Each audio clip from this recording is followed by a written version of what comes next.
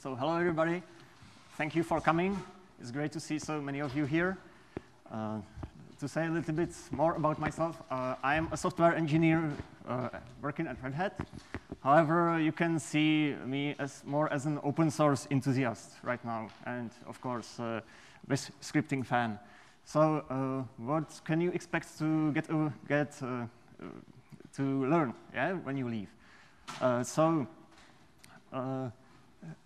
Nowadays, we still write Bash scripts. There is still a huge interest to write them.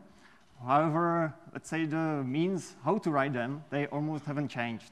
So in the beginning, I will kind of try to get us on the same page. What does a good script mean in practice? Yeah? How a script that meets expectations should look like. Then I'll propose some theoretical way how to do it. And finally, we will have an exciting live demo. So it will hopefully convince you that writing is 20th century and generating is the way to go. So to summarize, we all use those command line apps because they are easy to script. It's very fast to execute what you want. So let's little bit check out how can we use command line utilities. Yeah, so we all use, for example, the ls command. And what is the difference between the first, second, and third invocation here? The answer is that there is no difference for the command itself. The forms are different, but ls does always the same thing. Yeah, so we can say -l space, -a space, -w space 10, which means long output, ignore obvious files that are there in the listing that ls does, limit the width of the output to 10 columns, and then lists contents of directory -x, directory foo, directory bar.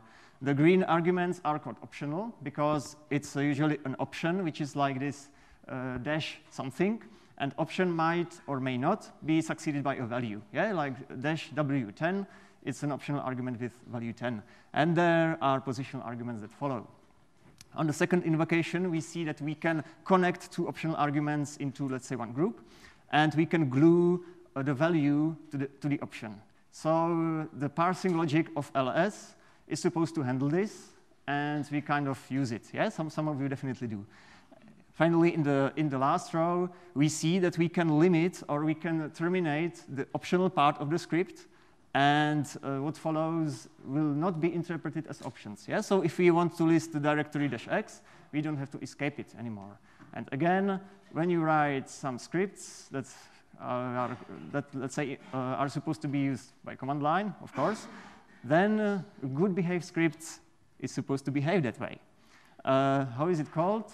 It is called POSIX standard, which is a little bit old. However, if you manage to get your hands on some books that are like depicted here, I got them via the book Humble Bundle, so it was not so expensive. Then this is what you will learn. Yeah, that the good command line interface looks like this, and you are supposed to use utilities getopt to implement it. However, the world has changed since then quite significantly, I would say, and there is one more standard that is like shaping how we use Bash scripts, and this is called the GNU standard. And what it introduced? It introduced long options. So you write -- and something descriptive, yeah, something what people can read and what helps the readability of what goes on when the script is executed. Moreover, you are now allowed, which the POSIX standard doesn't allow that, but GNU standard allows mixing of positional and optional arguments, which means that the ls command will interpret foo as a directory and bar also as a directory, and it won't complain. So this is the GNU standard. This is not like what the POSIX standard says. So what can I do? I can specify this -- long option equals something, -- long option space something, and I can all do the stuff which is defined by POSIX, which means like gluing arguments with values together. So if you write a well-behaved shell script, now we know that it means some hard data, that a good behaved script confirms to the GNU standard, which means that it also confirms to the POSIX standard, let's say, yeah? In some ways. So in other languages, we have like a supportive network of tools that will help us to implement this logic. And Bash is not here on the list. So what do we do when we want to learn how to write good Bash scripts that are so nice to use? Well, we ask, of course. And this is a slide from 2017. We see that the question on Stack Overflow is quite popular. And now we have 2019. And the amount of upvotes went up almost like there's almost 2 times as much upvotes as there was. So this is a very good question, apparently. What is the answer? It has even more upvotes, or it had even more upvotes in 2017. And the accepted, upvoted answer said, write the parsing logic of your script in pure Bash. What has changed? Changed that 1,000 of upvotes actually were added, let's say, which means that it's a topic which is live, it's relevant, and people somehow are satisfied with that answer, which is totally crazy, because why should you write something in Bash if you can generate it? If you check out other resources, they will tell you the same. Yeah, this is not some cherry-picked wacky example. It's really what you will find on like knowledge bases. So why is it? Why the answer? Why is the answer in such a way? So other languages have modules. Bash doesn't have any standard library. Bash doesn't have packaging. So if you have a parsing module, like a parsing library, you would have to bundle it with your script. So you have a 10-line script and 1,000-line library bundled with that. How does it sound? Terrible, right? So this is why we don't use modules. Yeah, moreover, there are modules, of course, but they are poorly documented, and sometimes they are not portable. Big problem. Built-ins. What is a built-in? This is getopts. If you write Bash scripts, you probably know that such tools exist. So getopts is Bash built-in. It's OK to use it, but it provides you only with capabilities to have a POSIX interface, not the GNU interface. Yeah? So it means that it's not so convenient to use your script if you use getopts. If you use getopt without S, then it might work nicely, and it might not work nicely because getopt is not portable. It has different version on different platforms. You never know what will happen. So yeah, and moreover, you have help message in your script, you have man page, you have Bash completion, all somehow reflects the interface that your script has, like what arguments it accepts, and you have to repeat it all over again. So don't repeat it, generate it. This is what I would say. So why people don't like generators? You have to install them. They might have dependencies, difficult to uninstall. Your system is tainted after you try to remove them, and you don't know that everything got removed successfully.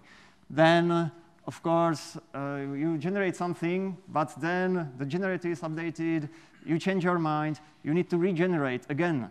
And the question is, do you really need to save your template with the source that you fed to the generator?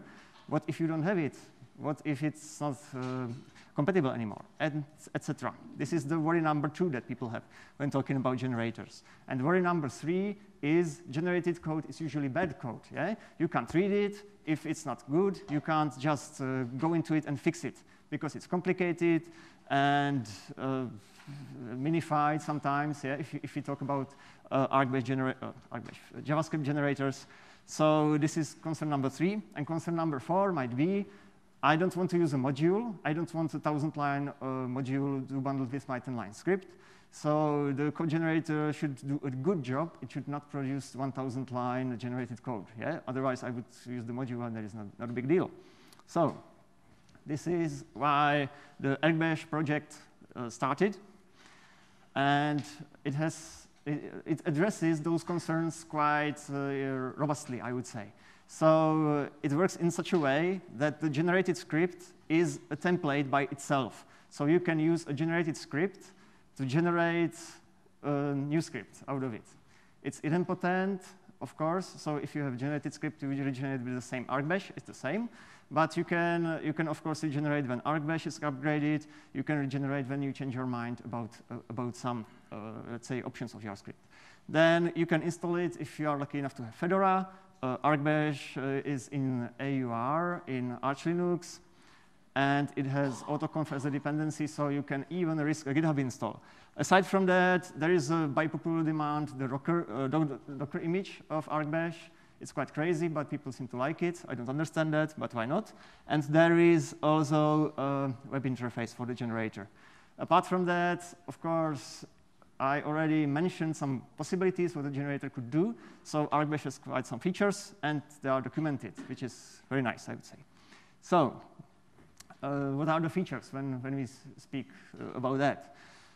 So Argbash supports bash scripts that are well-behaved, and it supports POSIX-only scripts that people seem to like. Yeah? So bash script, of course, you need a GNU-compliant shell script. It needs a lot of code to achieve the compliance.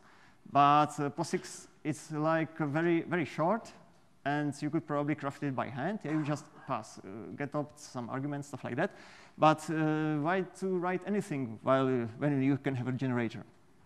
Then you can generate bash completion. Wonderful, right? And you can generate main page. And is there anybody who has heard of doc_opt? Nobody. OK. So I will touch it in the demo section. It's basically a standardized help output, yeah, standardized help message. So it can generate that for your script. It works on the on-demand principle, which means if there is no demand, there is no code. Your script is simple, low amount of generated code. Your script is complex, then high amount of generated code. Simple as that. And it supports kind of commented mode, which means that the generated code contains commands which enable you to like orient in the generated code and maybe fix something by yourself. That's it. And demo time.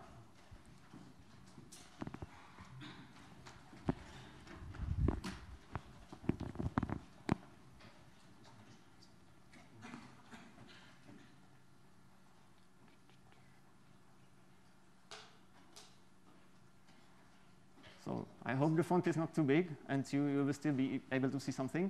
So let's say we want to make a script which mimics ls, that it accepts the width argument, -w, -width, with one value. It accepts almost all argument, which is optional. It's either on or off. And it accepts a directory, yeah, as a positional argument. So let's generate.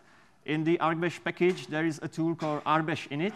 And I tell it that I want a positional argument directory, optional argument width, and optional argument almost all. Then I want hints to be present in my first generated output, let's say. And the output will be script-m4. So let's do it. And let's see what we have generated. The font is too big, so I have to make it a little bit smaller. So 20, 26, so let's make it 20, 22, and regular. Let's see. So still it's pretty big. OK. But at least you can see it. So this is actually quite simple. In the bottom, there are 3 printfs, which are the script body. And they are supposed to print values that were supplied on the command line. Yeah? So there is arg_width, arg_almost_all, arg_directory. Makes sense. And then we have the template section of the script. So let's edit it so we can generate an actual script out of it. So this looks like a line for the option width. So the hint tells us here should go short option character. And short option character for width is W. So I will write W there. So there is a help message. I will leave that be. And then there is a default option. And I will say that the width option won't have any default. Then we have the almost all option. Do it like that. So this has small a.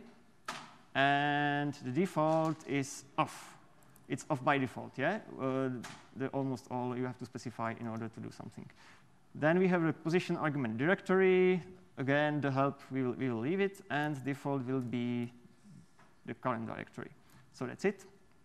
So this is how we used Argbash init to generate like a kickstart, and then we generate the script out of our template. So the script is generated. Let's try to execute it.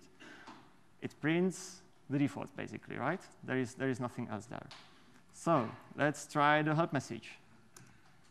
And yeah, looks quite nice. So let's use it and supply some arguments. With at-a, we specify this time, and we want to list the directory home, and it works. Yeah, almost all is on. With at, everything kind of works. So let's produce the standardized help message, the docopt.txt, and let's check it out, how it looks like. So this is what is the standardized help message. And I will tiptoe a little bit, because I will copy it and paste it to a website which consumes standardized help messages.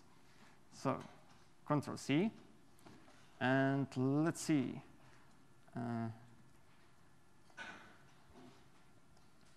So I will paste the standardized help message and press run. And the website parses, good. The website parses the help message, and it parses also the command line on the website that you give it. So if I say -w80, almost all home, it picks things up. What does it mean for you? It means that there is something that you were not aware of before. There is standardized help message which can be used to define argument parsers in various languages, and Argbash is interoperable with that.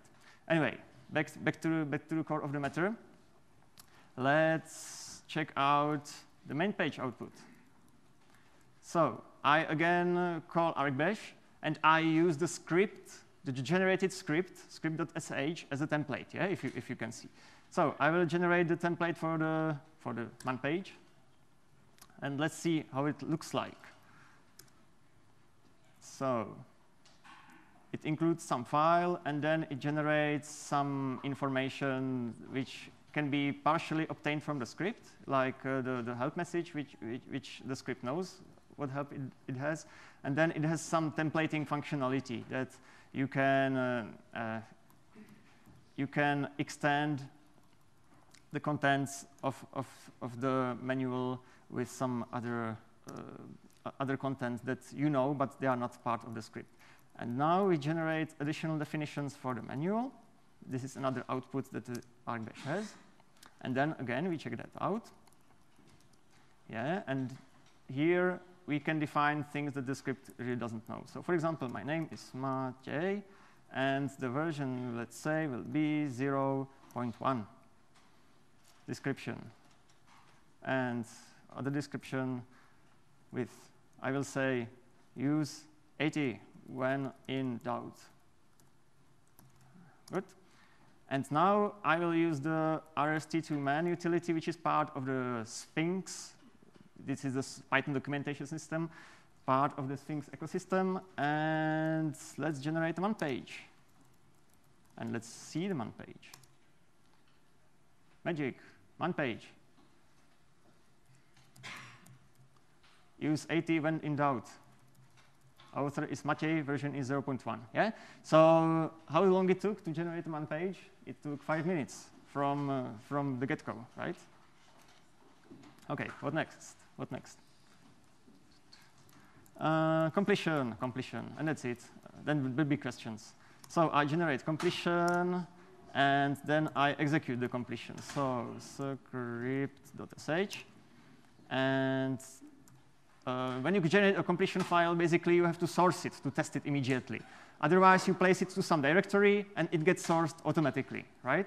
So I have sourced it, and now I should get completion for my script. So This just offers me files. This is not interesting, but if I enter like dash, it offers me long option. If double dash, it offers me long options.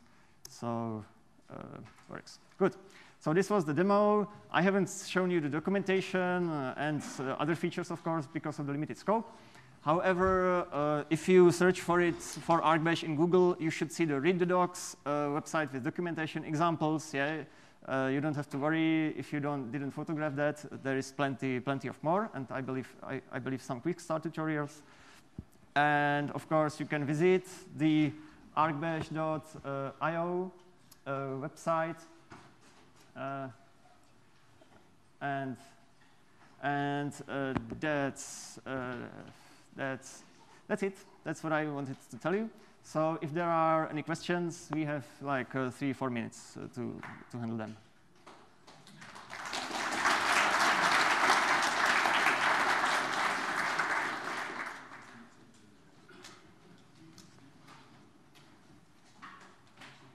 Question.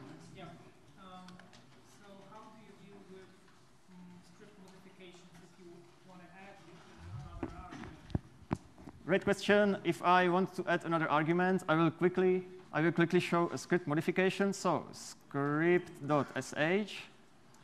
So I will modify the script. I will say that the width will be 80.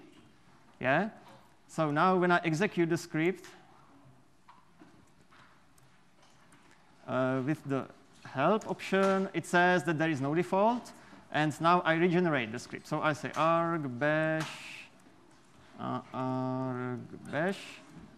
script.sh output script.sh, execute again, and now it accepts default of 80. Yeah. So the script itself is a template. You modify the section in the you modify the content in the template section of the script, and it's reflected in the result. We have 3 more minutes for questions, so please, if you could leave later. Yeah, another question. Okay, so you showed that it generates completion. Is that bash only, or generate auto-completion for? So the question was about auto-completion. What shells are supported? So it's only the bash auto-completion which is supported at the moment. Yeah, and pull requests, welcome.